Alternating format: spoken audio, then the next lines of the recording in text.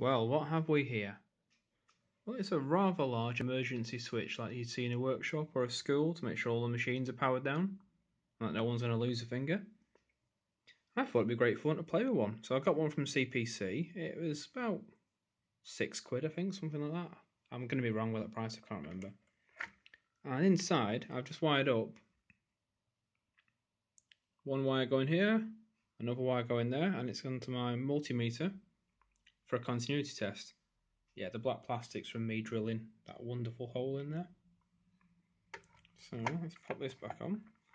So right now, there is no continuity between the power and ground. I had to think of the word there. As you can see, multimeter just says no. So let's turn the power on. Yep, that works.